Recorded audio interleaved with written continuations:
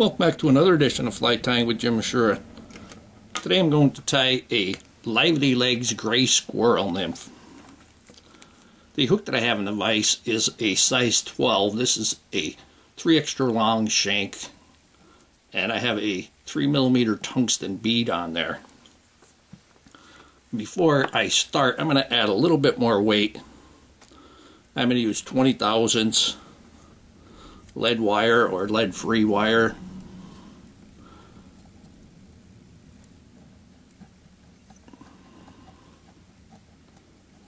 And we're going to put about 10 wraps on there, and I'm going to push that in. I want that lead wire, well, to serve probably 3 purposes. 1, hold that bead in place. 2, add a little extra weight. And number 3, help to give that thorax a little bit more bulk. Clip off that end there.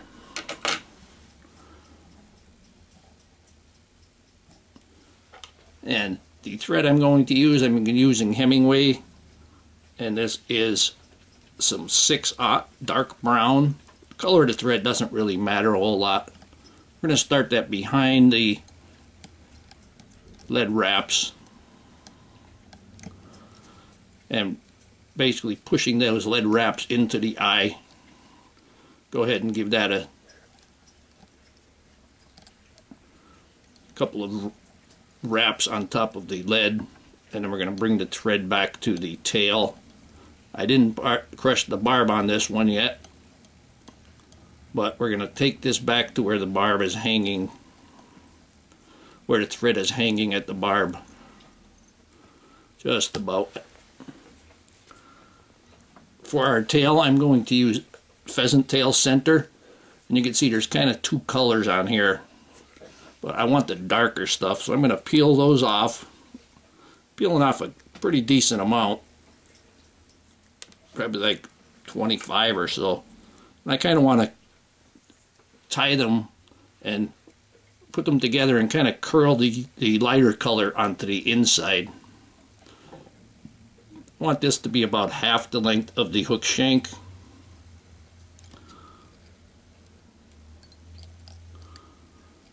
We're going to give that a couple of wraps there. Now before we move forward, I'm going to take some, this is fine copper wire, and it's basically a brown color. We're going to tie that in. I'm going to make that tag, put that tag all the way to the lead wraps. Then I'm going to wrap this forward.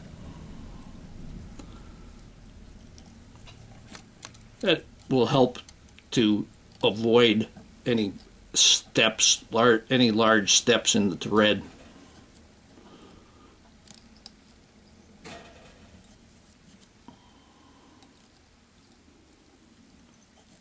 And this pheasant tail was long enough. I'm going to fold that back and come back on it. That also is going to help with the taper and such. Go ahead and trim this off.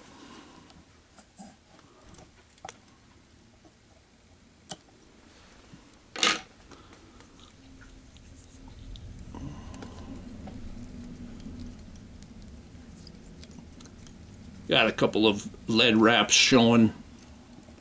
There we go, we got that off. We're going to bring that thread, keep that thread at the front. We're going to put on our legs. And the legs are the Lively Legz, and it's, although it is a size 12, it's a 3 extra long. That would make it about a size 8. So I'm going to use the medium-sized legs on these, the 810 black legs from Lively Legz.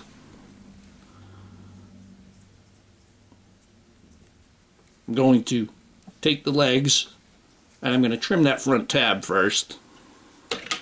And basically, I want to trim that front tab just about even with the front of the legs.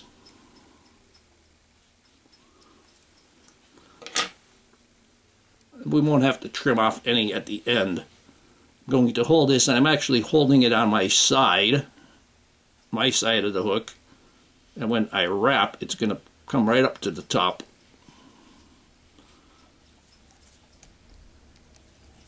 When you're tying multiple flies with the lively legs, it's a good idea to keep that front tab, cut that front tab at the same spot every time, and then you butt it up to the bead, and you'll have the more consistency.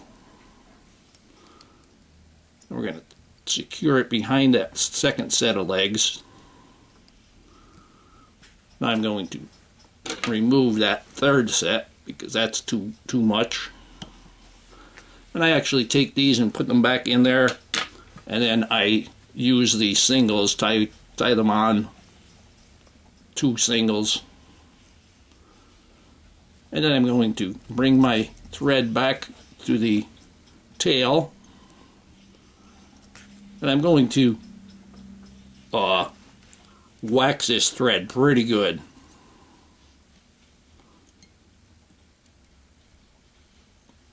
Because the gray squirrel is very, very fine, and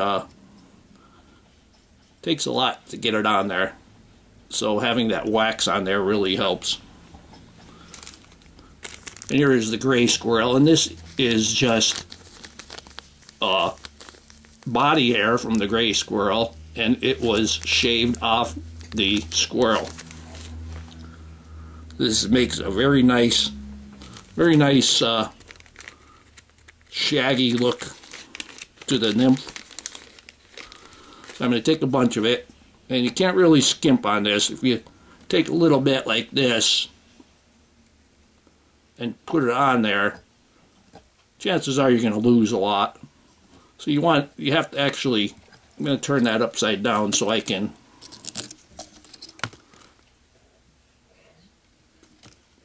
have my fingers out of have the fly out of the way of my fingers.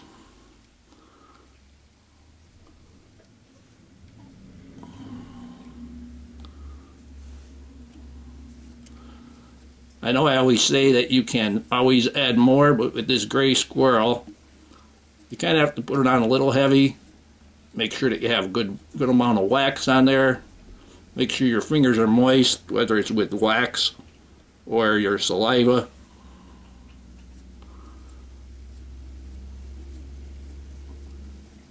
Because it actually falls off when you're dubbing.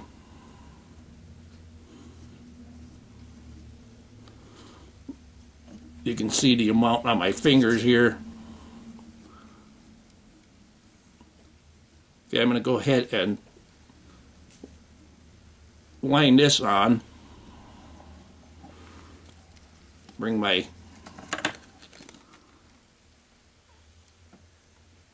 make that upright again. You can see how it's all picky or scraggly. I'm going to go underneath the legs.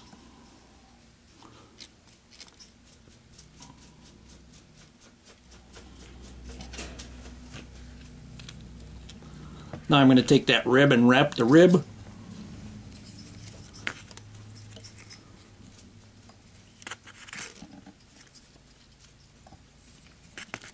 Twice, 3 times. I'm going to bring that rib up between the legs. And I still have the lead wire on a card here. This is picked from an electronic piece of electronic equipment.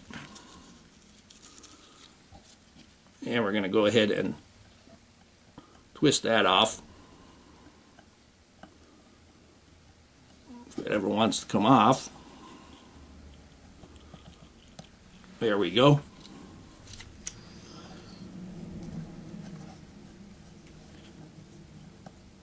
Put a few more wraps on there to secure that lead wire.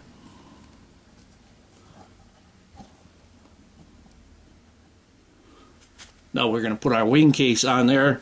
And for the wing case, I'm going to use a turkey tail. I'm going to use the tip. And I want the dark stuff, so I'm going to pull off a piece of the dark stuff here.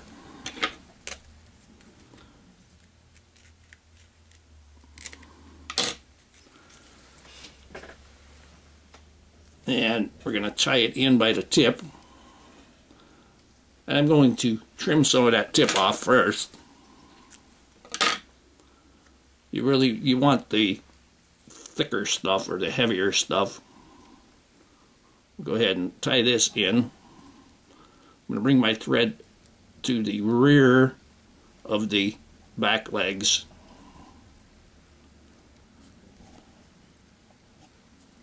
Now I'm going to add more wax to the thread.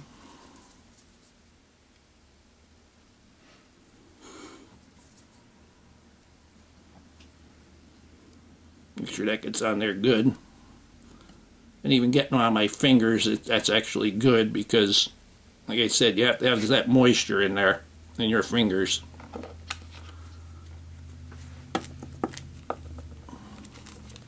We're going to take the dubbing once again and dub that on, and there you go.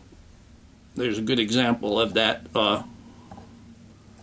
coming off. Maybe I had a little bit too much wax on my fingers and it just stuck to my fingers instead of the thread.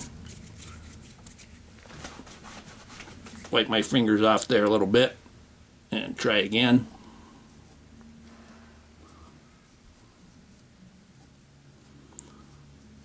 There we go. It's getting on there now.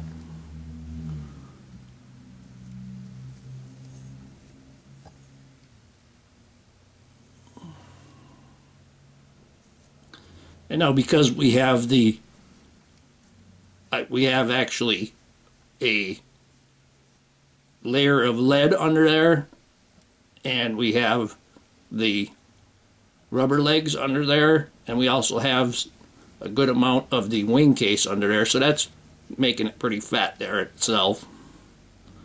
We'll put a little bit more on there.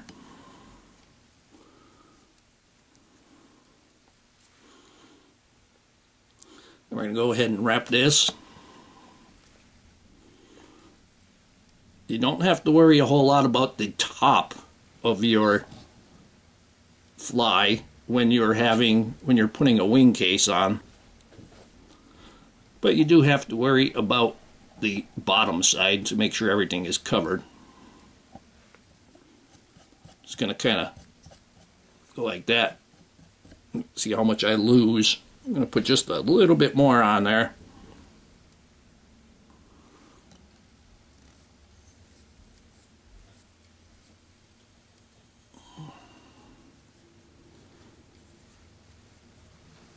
And actually that was a pretty good example of how you lose it. I didn't have a waxed section here. Just going to pull all those guard hairs and stuff back. I'm going to take my wing case and fold that over and make sure that you have it nice and flat.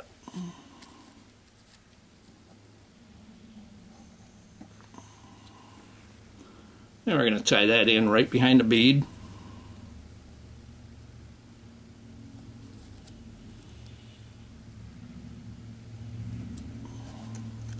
And then we can trim that off. Going to use the nail clippers. Get that nice and tight.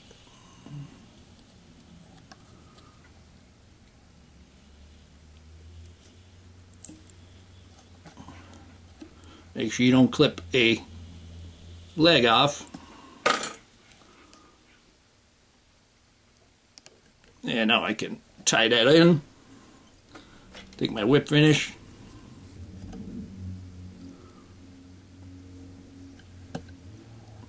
And go ahead and secure that.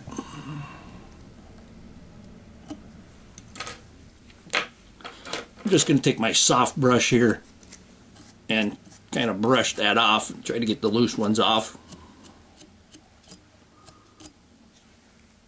Got a couple of long guard hairs I'm going to trim them off.